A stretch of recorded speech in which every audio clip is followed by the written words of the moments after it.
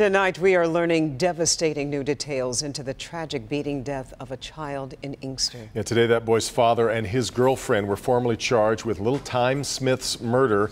Rod Maloney was in the court for today's arraignment. Rod, prosecutors are very clear this was no accident. Oh, and you know, Devin, we hear so much about child abuse that in many ways we become numb to it all. But this is one of those cases when you hear the details, it really drives the point home about the pain and anguish that goes with child abuse. And now the parent, one of the parents, is under arrest, and his girlfriend also being charged with murder. 3-year-old Time Smith died on October 13th, brought to Garden City Hospital last Thursday, where he died.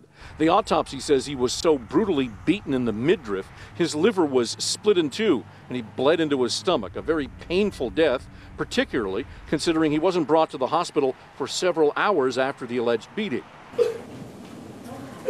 Today, Inkster police arraigned Time Smith's 41-year-old father, Aurelio Smith, who entered the courtroom in tears. He claims to be a barber and is charged with murder, torture, child abuse, doing great bodily harm. He pled not guilty.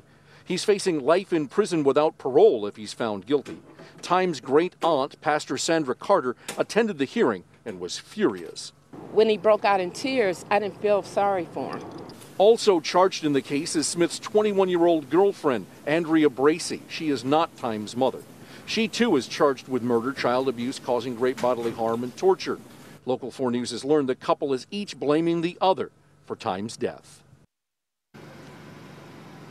Aurelio Smith has a criminal record, and so therefore they're also charging him with habitual offender status in this, which could add to any jail time if in fact he is convicted in this case. In the meantime, the judge gave them $1 million each cash bond, which means it's very unlikely that they're going to be out of jail anytime soon. They're going back to court on the 19th. Back to you. Rod, what else do we know about what actually happened to the little boy? You know, Devin, this is the real tragedy of it all. Is it turns out that there apparently were signs that this boy had been beaten previously. And in fact, the autopsy showed that he had other kinds of bruises and breaks that were on his body that predate the actual assault on him that killed him. And so that was one of the things that came out in court today, and they'll be talking more about that as they move forward.